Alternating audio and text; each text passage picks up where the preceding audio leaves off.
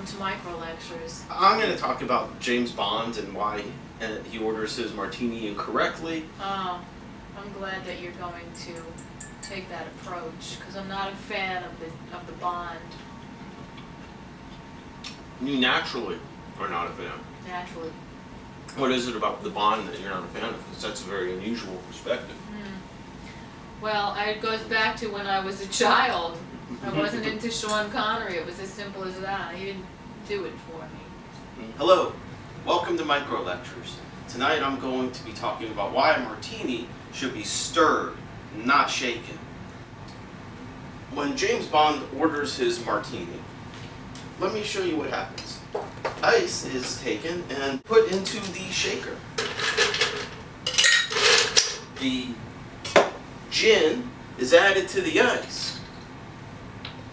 And then the vermouth is added to the gin. Added right into the shaker.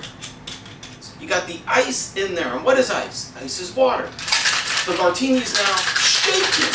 We have just diluted the alcohol considerably by breaking up the ice and adding all sorts of ice crystals and chunks. Then it is poured into the glass, and you should see how frothy that is. And it is absolutely delicious, but it doesn't have a bite. Now let's say you order it stirred. Well, yeah, the bartender's going to look at you a little bit awkwardly and say, did you say you want it shaken? And you have to look him right in the eye and say, excuse me, stirred. Now let me show you why. You take the ice again. You do just the same exact way. You add the gin.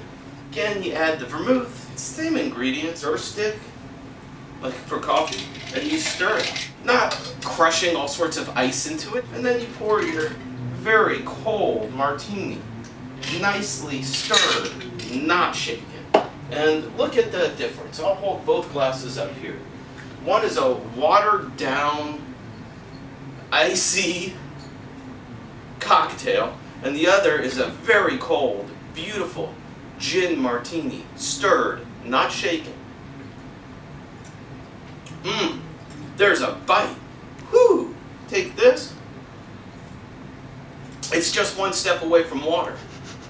Let me tell you something else as long as I'm talking about James Bond. When he gambles, he plays Baccarat. That's a game that takes slightly more skill than roulette. James Bond drinks like a pussy and gambles like a pansy. Wow, what a lecture! I know.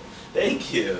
Why don't you just drink the gin out of the bottle? No water down at all. Well, that's just the Wild West. We're civilized. I prefer not to drink my alcohol straight. But if I was going to, if that were my preference, why would I want to shake it? Exactly. Water it down. Exactly. You know, it's all theatrics. Bartender bullshit. Bartender bullshit. They shake it around. Here, give me this shaker. Is that what they do? Right.